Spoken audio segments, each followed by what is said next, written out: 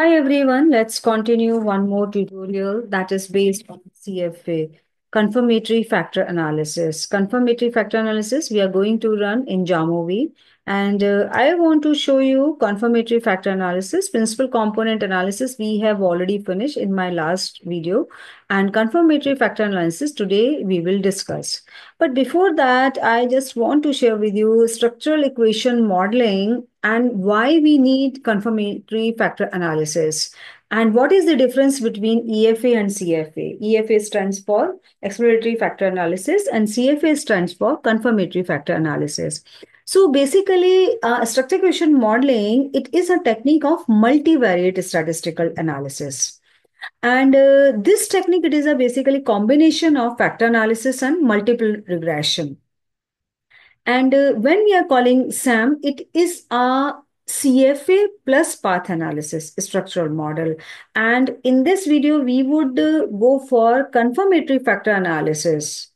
Those factors we had identified, now we have to confirm all these factors. And this one is the CFA plus path analysis that will become SAM, structure equation modeling. So confirmatory factor analysis, SAM and CFA can redesign the model and compare with the older model if older model is not good fit, right? And researchers using software programs like AMOS, Literal, Statistica, etc. These are the number of the softwares. Those are available. You can go for structure equation modeling with the help of these softwares. Application of SAM is to test complex relationships simultaneously. This is the beauty of SAM. Actually, simultaneously, we can check a complex relationship. Several regression analysis and fact analysis simultaneously can be operational.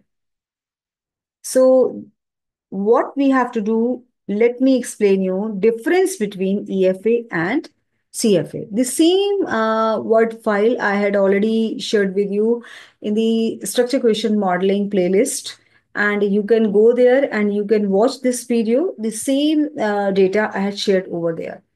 Difference between EFA, exploratory factor analysis, and CFA, confirmatory factor analysis. Factors are predetermined and then structure is confirmed through CFA.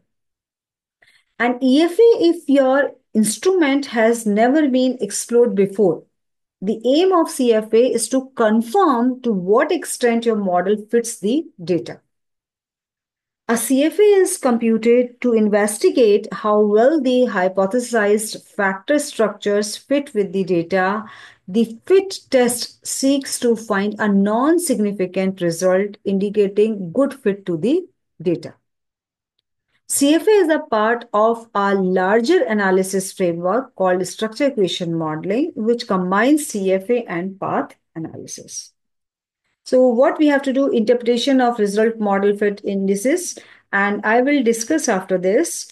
Let me go there in Jamovi, and I want to show you how we are going to run CFA. Let me open my file, and same file I will use. This is the my same file, and this is the SAM data is here.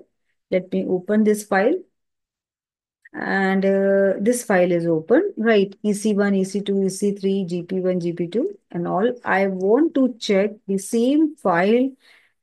I have to run confirmatory factor analysis. So I will go there, factors, CFA, confirmatory factor analysis, and let me transfer all my variables towards this side. This is my factor 1. Then add a new factor, that is GP1, GP2, GP3. And this is factor 2. I'm not renaming all these factors, right? Factor 1 and factor 2, factor 3 only. And then PEV1, PEV2, and PEV3, we will transfer towards this side. No, we have not added. So I will return back all these variables. So let me add new variable. And this is factor 3. And I will transfer all these 3 values. Then further is, we would add one more variable, factor 4. And this is PEV1, PEV2, PEV3. So these are my 4 factors. And now you can see moment I had transferred factor 1, factor 2, factor 3, factor 4, all the indicators estimates are here, right? And these are the p-value.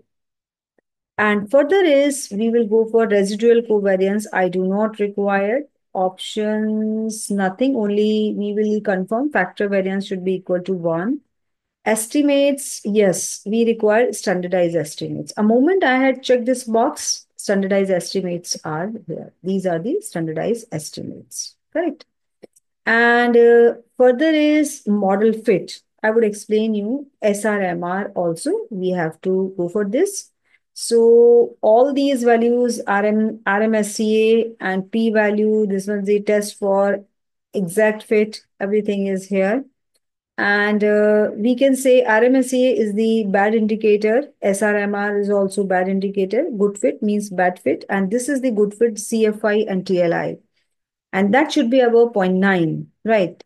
So these are under control. And SRMR, RMSA, that should be below 0.08.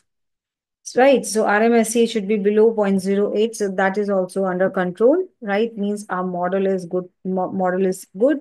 Then after that, path diagram we require. So let me open this path diagram also. So now this path diagram will open. But in this path diagram, there are no values on these arrows like AMOS, right? This is the covariances in between the factors. As a thumb rule, we say these values means if the FC1 to EC1, EC2, EC3, those are explaining this latent variable FC1, right? We are measuring FC1 with the help of these EC1, EC2, EC3. There should be, we can say this one is this one is the value should be on the above 0.5. But when we will talk about covariance in between all these factors, FC1 in between FC1, FC2, FC2, FC3, FC3, FC4, or FC1 to FC3, FC2 to FC4, and all, these values should be less than 0.5. This is the thumb rule. And here is, we can find out these are the factors. These are the standard estimates are very good, means they are explaining this variable, right? This is the latent variable FC1. So 0.794, 0.863, 0.708, all are above 0.822, 0.85, 0.88, 0.785, 0.722, 0.80, 0.801, all are above 0.5. But when we will talk about factor estimate, what is the covariances among all these factors, factor 1, factor 2, factor 3. So these values we can find out here. Factor 1 to factor 2, 0.4883 means it is below 0.5. And then factor 1 to factor 3, 0.426. Again, it is a less than 0.5. And factor 1 to factor 4, that is 0.422.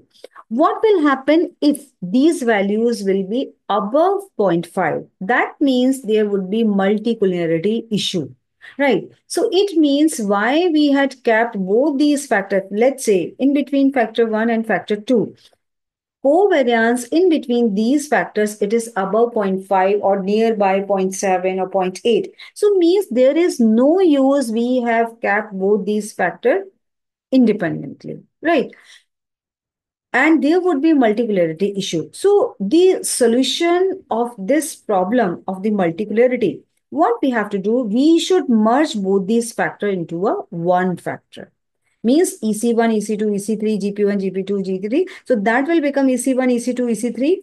And further it is, both all these factors could be merged.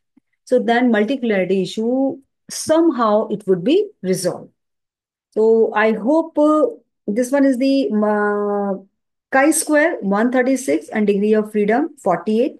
So what we have to do, we will divide chi-square 136 divided by 48. It would be somewhere around 2 point something. So that is correct. So this value, I would show you how we have to measure these values. Chi-square, lower value indicates better fit. So it should be below 5 point. I mean, this one is the chi-square value, lower values indicate better fit. And let me show you chi-square value is 136, right? Then Siemens should be below 5. And further, we will go for RMSEA value. Lower values indicate better fit, 0.06, and somewhere is some statistician are saying 0.08.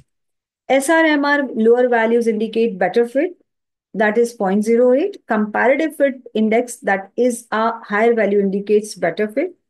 And this one is the Tucker Lewis index, higher value, that should be greater than 0.95. So means our model is fit because that is the model fit indices. So I'm sure you can understand how we have to run CFA with the help of Jamovi and how we can interpret the results. And these results are more similar to what we had performed in AMOS and other softwares. So I hope this video would be helpful. Thank you. Stay tuned. Keep watching.